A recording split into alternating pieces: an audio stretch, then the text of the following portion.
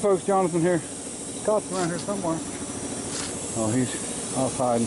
Anyway, working on the gas tank and mounting it, and getting a little cage around it.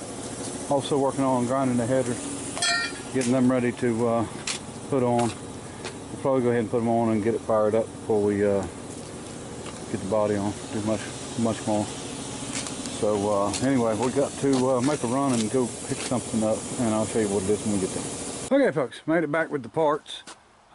This is what I had bought. I bought this quite a while back. I've just finally had a little while to go get it. I wanted to get away anyway, and been doing so many wrecks, I thought maybe figured I was caught up and I wouldn't miss any, which I didn't. I got lucky.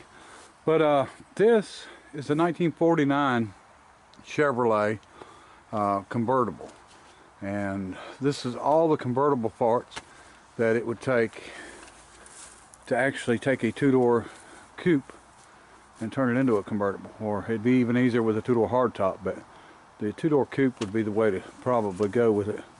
And actually have, for this part, a good clear North Carolina title, 1949 Chevy convertible, which is probably hard to find too. But what I can do is, if I buy a car with a good title, I can actually use this title and the other title and should be able to retitle it as a convertible. But all of the parts that you need to make the convertible is here, including the tops of the doors and the top of the windshield. See if I can get over there to show you that. But here is the top of the windshield, and where the latch is, where it latches down, and it was just cut off down there. And the tops of the doors are here, and the back window for the convertible top, which is hard to find. There's one of the tops of the doors, and you can actually do that under the trim, where this trim comes up. If you cut it and put them in under the trim, you can probably get away without doing much actual body work on the car, you know, finish work. And same way with this piece of trim, it goes around. But anyway, I've been keeping my eye out for a two-door coupe that you know, would make a good car to use this as donor parts to make a convertible, and be able to make it and actually make it right. And all the top bows are there, and parts of the cylinders are here, and here's the old pump. So there's quite a bit of stuff here for it. And like I said, the main stuff that you've got to have to build it. I'm going to buy a decent restored car. This is not a Boyd Coddington. We'll buy something with a you know, needs floors, needs restored anyway. So all right, back to work on the Roadster. All right, we're trying to get this all finished up. You can see what I'm doing here. Putting the frame around it, and we're going to get it mounted, and we're working on headers. Here's the headers Scott's been grinding on, trying to straighten out where I did some crappy welding, but we're getting there. Get them all cleaned up, and then we'll be able to put them on. All right. Okay folks, gonna call it a night. Got that welded on, and that one welded on. Now I got to make a bracket to bolt it on here, and then we're going to make a piece to bolt the strap on back here, and that will take care of the tank. We'll run the fuel line, get it hooked up, and get these headers on. Right here, we're going to paint them first, of course, and then once we get them painted and let them dry with some, you know, a little while, we're going to paint them with some heat paint, of course, and then we will go from there, and then we'll see if we can get it fired up. Just going to run it on the headers, and then I've still got a full distributor and get it set in the right spot. I don't have it on top dead center, so once the DM's on top dead center, plug wires are right, and I got number 1 marked on the cap, so we just need to face the distributor toward number 1, and we'll get a vacuum line hooked up for the vacuum advance. That's about it. Once we get the fuel line done, we'll be able to see if we can get this darn thing fired up, see how it sounds. And I had a subscriber bring me a set of headlights. These are Uniden. These are the good headlights with the parking light up on the top, and so we're going to use these. I've got to come up with one bezel, and which I can't seem to find. I can find full lights, and I can find the little light for the top and all that stuff, but I think these are what, 682s or something. I can't remember what they call them, but they're Unity is what brand they are. But anyway, if anybody has a bezel they want to sell, don't matter whether it's painted or you know, stainless, because I'm going to paint these lights either way, but I would be definitely be interested in one. All right. Okay, folks. Early Sunday morning, I'm going to make a ride to the parts store and pick up some fuel line and filter. We'll get this gas tank mounted. Go ahead and get the fuel line ran and headers on, and try to get this thing started and see how it works out here. All right, folks. Fuel system is officially hooked up. Still got some drilling and some clamps to put in, you know, to hold the actually the brake line and the fuel line back this way, but we'll get it. But everything from here up is done, and like I said, I've just got it run so I can fire this thing up. Been having a pretty busy day, so of not working on this. I wanted a busy day of working on it, but been doing a bunch of other stuff. But I did pick up another truck. I'll show you. All right, folks, here we go. Another Chevrolet pickup. This one has good paperwork. I don't have the paperwork here yet, but I believe it's 55. But it does have a good, clear, current title. And it's going to need some rocker work, some cap corner work. The hinge pockets don't look bad on it, which is usually, you know, a pretty major thing to work on, but just down here at the bottom. Been sitting for a lot of years. It does have the engine transmission in it, so we'll check it, and if it's not stuck, we'll try to do a first start on it. But you know, these trucks are getting harder and harder to find. It is a short bed, but I don't have a bed for it. But it will, it wouldn't be, you know, terrible to redo this one. But this one actually came from a friend of mine, John, that owns the junkyard I do some trading with. So I ended up with this, and he ended up with some late model stuff to for scrap. So anyway, still got the hijacker air shock sticker.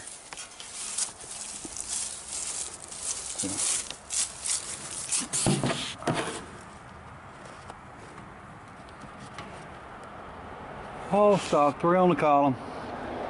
Generator's off of it, but I believe it was laying on the floor of it. So air cleaner's still there. So like I said, if it's not stuck, we'll probably try to start it. See what we can figure out. It's got some major hinge problems on the other side, and the windshield's been knocked out of it. But like I said, these they're getting harder to find. So even though it's not a big back glass, it's just a small back glass. It's still definitely a truck that can be fixed. Okay, folks, we've got the headers bolted on, and of course that's just temporary. They're going to come back off. But just wanted to tell you that this engine, if anybody watched the first start on this engine when it was on the ground, and however long that video was for, that's how long you got to hear it run. That's also how long I got to hear it run. I have not run it besides that, so we're going to see how this works out. Hopefully we'll get lucky and there's no issues, but got to go get some fuel real quick. Got to get it in time, and that should be about it. Maybe clean the points. I got to hook up a oil pressure line and oil pressure gauge, but I didn't get a chance to finish the headers up and paint everything on them. I didn't want to paint them and put them on wet, and I'm running out of time, so figured since we got the fuel system done and we can wire it real quick, just enough to start it. We'll see how she does. All right.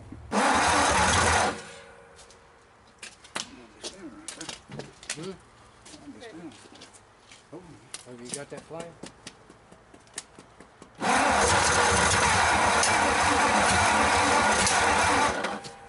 She's not in time. Lady up. Mm-hmm.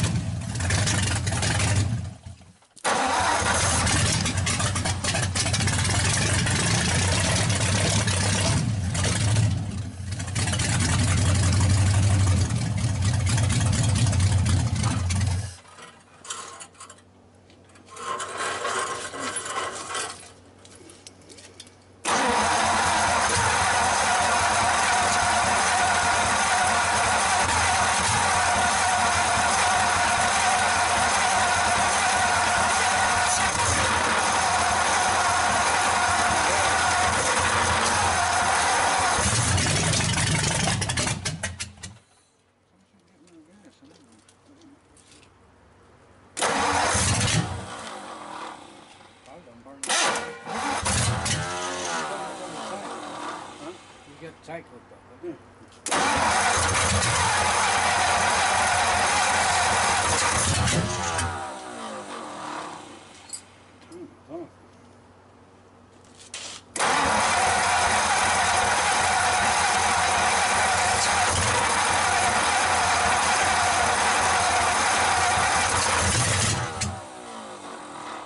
We ain't getting enough gas somewhere. Open up that cap.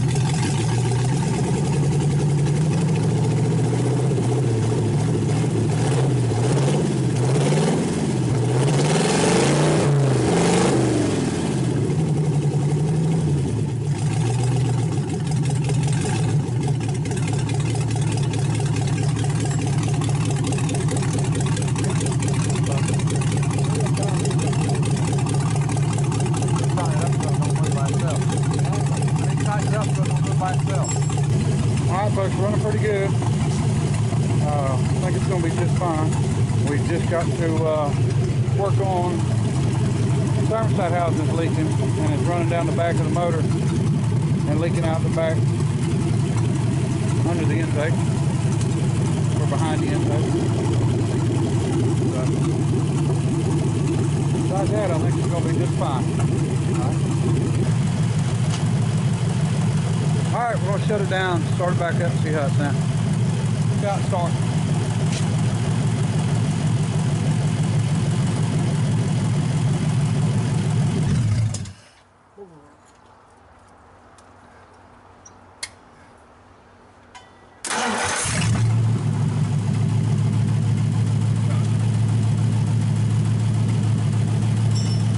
Might be able to adjust that strip a little bit more.